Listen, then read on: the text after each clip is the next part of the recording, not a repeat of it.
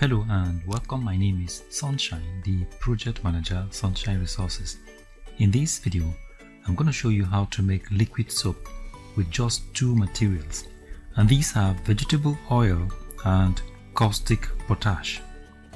In our previous videos, we have produced liquid soap using about 8 or 9 items such as nitrosol, caustic soda, soda ash, STPP, SLS, sulfonic acid, foaming booster, color and perfume. Now, to watch a video on how to make liquid soap using these items listed above, I've dropped a link in the description box below this video. Go to that link and click on it to watch the video. But in this particular video you're watching right now, we will be producing liquid soap with just two major materials, and these are any kind of vegetable oil and caustic potash. Now, before we go into the production proper, let me try to explain some basic concept about soap making using vegetable oils and bases. In chemistry, bases are substances like sodium hydroxide with a chemical formula NaOH, which is also called caustic soda. Now, another base I would like to mention here is potassium hydroxide with a chemical formula KOH, which is also called caustic potash. Now let's observe these reactions and their product. When you react vegetable oil and caustic soda, that is sodium hydroxide, you will get a hard soap. Now let's take note of that. I said when you react vegetable oil, or when you combine vegetable oil and caustic soda, that is sodium hydroxide, you will get a very hard soap. So this is what we do when we produce either bar soap or toilet soap. We simply add vegetable oil to caustic soda, that is sodium hydroxide. I have also dropped a link in the description box below this video that will show you a video on how to make bar soap using vegetable oil and caustic soda. But when you add vegetable oil to caustic potash, that is potassium hydroxide, you will get liquid soap. Now, this is the basic characteristic behavior of caustic potash, that is potassium hydroxide and vegetable oil. The reaction between these two chemicals give rise to liquid soap, whereas when you treat, or when you react, or when you combine vegetable oil with caustic soda, that is sodium hydroxide, you will get hard soap. Now let me also say here that caustic potash and caustic soda are a family of the same compound. They are called bases. The lessons we have learned from this so far is that we can produce liquid soap by combining vegetable oil with caustic potash, and you can produce solid soap by combining vegetable oil and caustic soda. Now, having said this, the next thing we will do is to find out the quantity of materials we are going to use. That is the quantity of materials we're going to be using for our production. In this preparation, we're going to be using 900 ml by volume, 900 ml by volume of palm kernel oil, which is about 830 gram. 900 ml by volume of palm kernel oil, PKO, which is about 830 gram by weight, is what we're going to use. So now we're going to use the Lie calculator to determine the amount of caustic potash and the volume of water required to dissolve the caustic potash. Alright, just like I said earlier, in this preparation we'll be using 830 gram of palm kernel oil. That is about 900 ml. Now the next thing we're going to do now is to determine the quantity of caustic potash required to react with the 830 gram of palm kernel oil, and that is what we're going to use the Lie calculator to determine right now. Now type into your web browser thesage.com. Now click on calculators. Now click on Lie calculator. Okay, now we are onto the interface of the Lie calculator. We are going to make entries into the field right now. So recipe title, you can write whatever you want, but for me this is sunshine soap. created by Sunshine. Now, unit of measurement, I'm going to select gram. I'll select gram. I'm going to use gram. Okay. Now, lye type, you can see that by default sodium hydroxide is selected here, but in this reaction, in this preparation, we are not using sodium hydroxide. This is a point of emphasis. We are using potassium hydroxide because we want to make liquid soap. I told you earlier that sodium hydroxide will give us a hard soap. If you use sodium hydroxide, you get a hard soap, but with potassium hydroxide you get liquid soap. So let's select potassium hydroxide. Let's go down to liquid of choice. Liquid of choice, water. Just type into the field water. Now ignore fillers, fragrance and notes. Let's go down to vegetable oil. Now let's look for the vegetable oil we're using here, that is palm kernel oil. Let's look for palm kernel oil. Now this is palm kernel oil. So there is a little field or a little box that comes before the palm kernel oil. So here we're going to write in the quantity of palm kernel oil we're going to use in grams, and just like I said earlier, we're using 830 grams. So I'll just type into the box 830. I've already selected my metric unit, which is grams, so I'm going to type into the box 830, and when I do that, I'll go down and then click on calculate lye. Now the lye calculator is saying that we should pick a range between 208 milliliters to 311 milliliters of liquid, that is water. So we're going to pick between 208 milliliters of water and 311 milliliters. So I think I'm going to pick 300 ml of water. I'm going to pick 300 ml of water. That settles the water. So in this production, in this preparation, we're going to use 300 ml of water.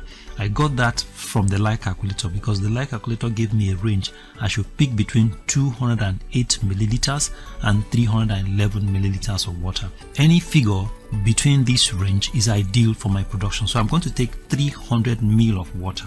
Now let's go to the potassium hydroxide. Now what quantity are we going to use? Now still trying to extract information from the lye calculator, let's look at this column that says percentage excess fat, and then we also go to the next column which says lye amount in grams. First, let's look at the percentage excess fat. Now these rows ranging from 0 to 4, according to what the lye calculator is telling me, is not ideal.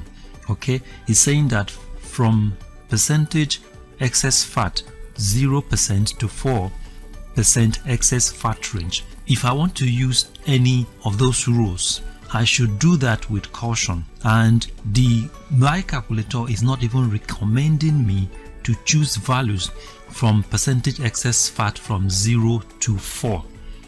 The lye calculator is advising me to pick percentage excess fat between 5 and 10, which is the green portion. The red portion is not recommended. That's what the lye calculator is telling me. So I should pick between 5 percentage excess fat between 5 and 10 is ideal. That is the green portion. So I'm going to pick 5, and if I pick 5, it means that I'm going to use 187.27 gram of my potassium hydroxide. Okay, I'm going to use 187.27 gram of potassium hydroxide. So that assignment has been concluded. Now the lye calculator has told me to choose any value between 208 milliliters of water to 311 milliliters of water. So I'm going to choose 300 ml of water for my preparation. Coming to the potassium hydroxide, I have decided to pick 187.25 gram of potassium hydroxide. That completes the assignment of lye calculator. But before we go into the main production process proper, let's go through some safety precautions you will take as you do this preparation. Avoid direct contact of chemicals with the skin or eyes. Keep all chemicals out of reach of children and do not taste any chemical. Now let's establish the quantity of materials required to produce 2 liters of liquid soap. Palm kernel oil, also known as PKO, 830 gram, which is also 900 ml.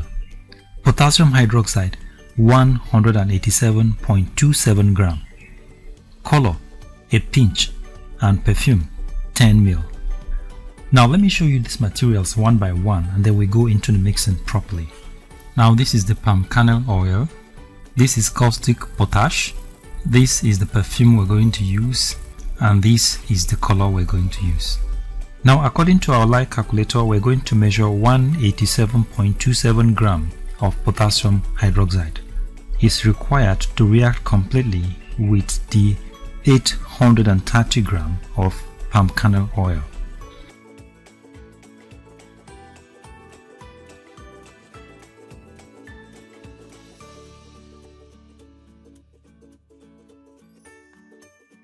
Now measure 300 ml of water, and then we add the 187.27 gram of potassium hydroxide to it. We'll dissolve the potassium hydroxide in 300 ml of water.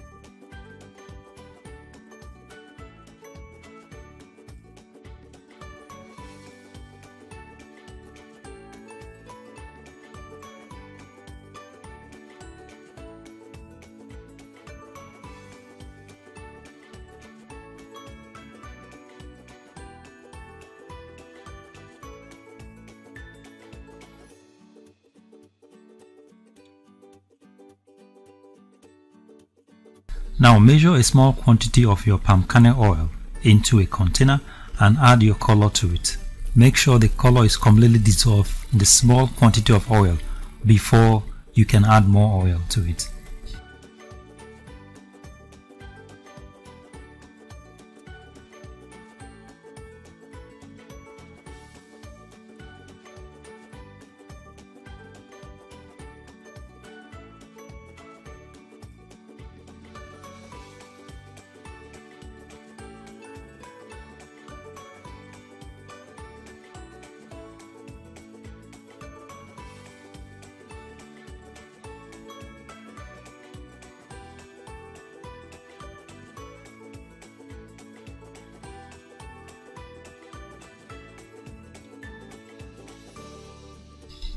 Now you can add more oil to the content and stir it.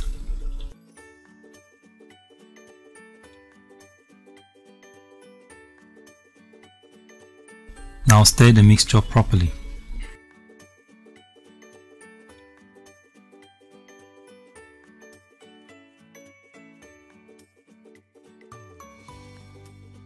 Now you can add your caustic potash solution to the oil. Stir the solution very well.